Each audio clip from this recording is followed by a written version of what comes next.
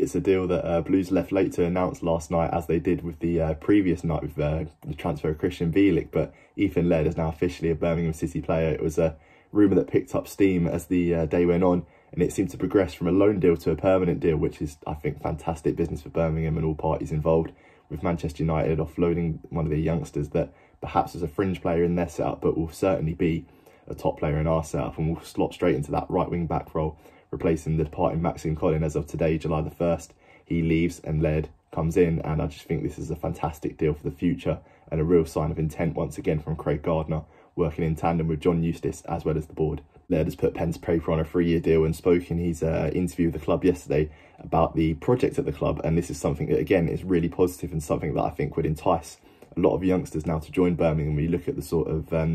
age group of people that have joined the club already, besides Kevin Long, who's in his 30s, you look at Roberts and Miyoshi and Bielik, who are in their mid-20s, and now Laird, who's in his early 20s, and they're really signing up and subscribing to this project, and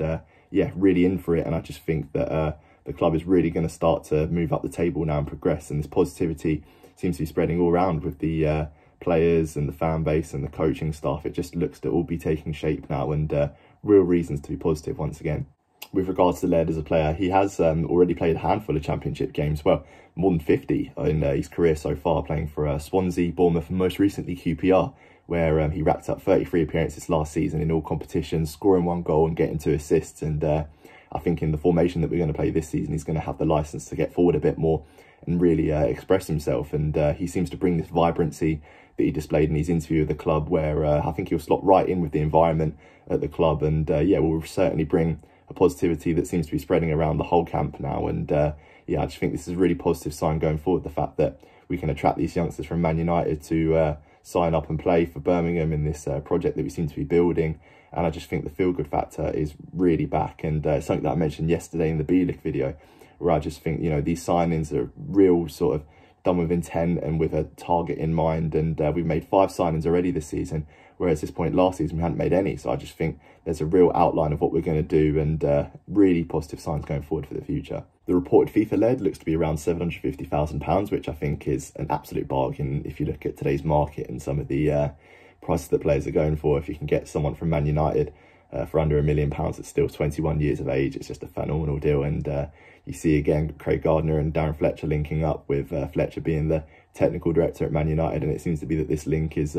proving good for Birmingham, with Chong coming in through this link, as well as Hannibal and even Mengi 2 seasons ago. And looks to be this environment building where players know players and played with each other in the past. You look at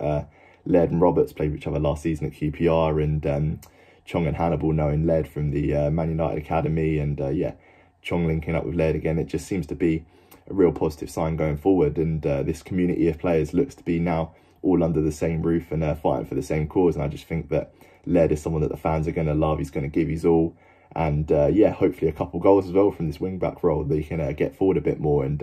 deliver some goals. Please let us know in the comments below which players we should look to sign and which positions we should look to strengthen now, because I think this right wing-back role is ticked off of Laird, and